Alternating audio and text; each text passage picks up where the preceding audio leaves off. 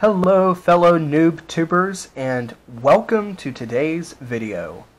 We've all heard from parents, family, friends, and maybe even the college itself during orientation to bring sheets, pillows, cleaning supplies, and a mini fridge, a kettle, more ramen than one person can consume in a single semester, and of course, plenty of clothing since you will be away from your closet. But what if I told you there was more? More stuff that you were not told about to bring? Well, that's what I will be covering in today's video. But before getting into today's video, please consider liking and subscribing to my channel, and if you want to make my day, share this video with your friends, family, or social media followers. Enough intro, now for the content. Oh, almost forgot.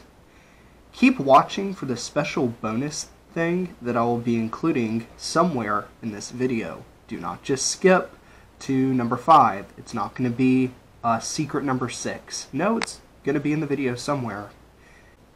Look, you spent your whole summer saving money for college, maybe worked at Walmart or something, did odd jobs for family members, starved yourself of everyday treats, and applied for scholarships, and all to just have the money for one academic year at college. So now you're at college and your friends are like, hey, want to chip in on a large pizza and a Coke? So you look into your wallet and nothing.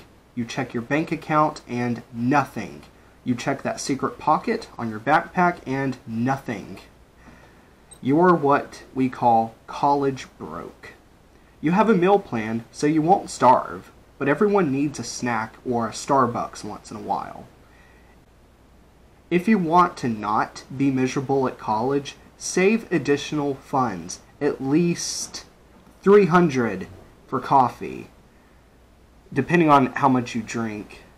But if you want a more accurate estimate, just calculate the price of coffee to about, I'd say about $2.80 should be enough, maybe even enough for a medium at Starbucks, and take the number of days in the semester and how many of those days you're going to want coffee, and then just multiply the 280 by that number, and that's how much money you need to take for snacks. Number 2, bring plenty of dishes. Here's a scenario for you. Your friend comes into the room and offers you some KFC. So you, being a normal human being who loves the taste of fried chicken, take him up on that offer. But then you realize your only plate, cup, fork, and spoon are dirty. Don't be this guy and make sure to bring at least 2 of everything. 2 cups, 2 mugs, 2 forks, you get the point. Trust me, you want extra. Also, roommates, if you have any, may be using your dishes. You can't just take them away and load up on KFC while your roommate is sitting there staring angrily at you. You don't want to be a butt to them. Also, I don't know who would actually do that, aside from a psychopath, but yeah, don't be a psychopath and take the plate that they're using, even if it is yours. I know from experience that coffee is a necessity of college. I even know never coffeeers who started drinking it there. But you don't want to go broke drinking Starbucks or suffer drinking terrible cafeteria coffee. Just buy a cheap Keurig coffee maker and, more importantly, a reusable K-Cup. This little thing will save you some serious money. Trust me, K-Cups run like 50 cents a piece, if I've done my research correctly. Depending on what you get, you may spend $1 for a K-Cup, depending on where you're buying them.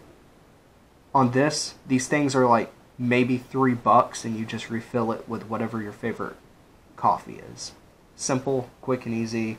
Saves you a ton of money. If not this, at least buy a French press. It requires no filters, just hot water and coffee.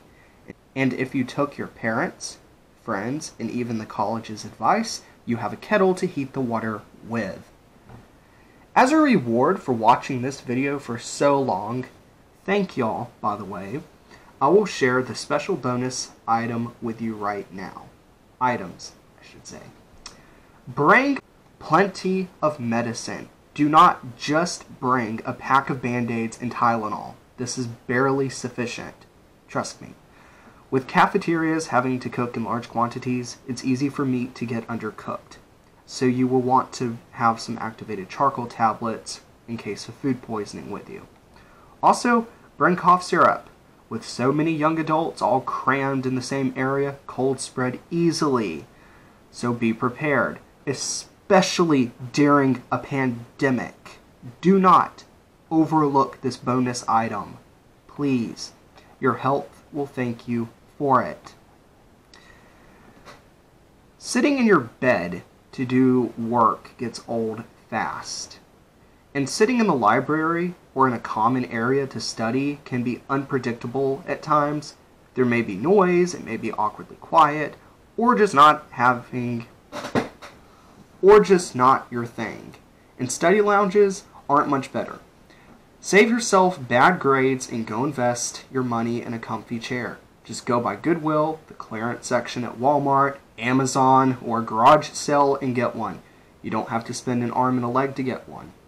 Some college dorms provide desks and chairs in the room, like my college, but I guarantee you from experience, that they're plastic or wooden. My college actually has both. It's like a box of chocolates. You never know which one you're going to get. Maybe they have some padding, but they are far from comfy. Trust me, buy a comfy chair. Your comfort and grades will thank you for it. This is probably the most overlooked thing to bring to college, but can save you major headaches and maybe make you some money. And that's tools. The last thing you want to happen is your comfy chair breaks. Now, where are you going to sit? If you're like most college students, you try to improvise by using a pocket knife, a letter opener, if you even have one, or maybe a multi-tool. Also, buy a multi-tool. Even if you have tools with you, please invest in one. They come in handy.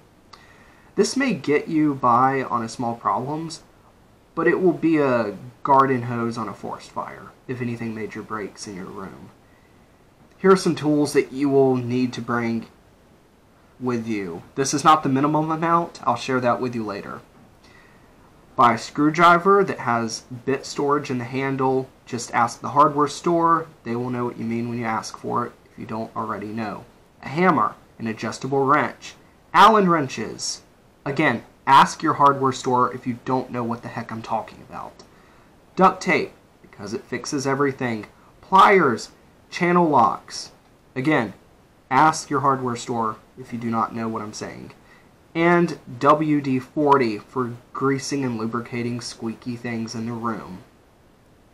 And since this may be too much for you, or you just don't have the money to go buy a whole tool set, at least bring these things with you. The screwdriver I mentioned above, a hammer, pliers, and a wrench. And since you're Mr. Handy now, or Mrs. Handy, you might want to consider charging people to do simple room repairs, or even loan out your tools. It can make you some money. Not serious money, but enough money to keep up your habit of going out to Starbucks every once in a while, at the least. I hope you all found this video very informative, and I pray that your first or next semester at college is less stressful thanks to this video.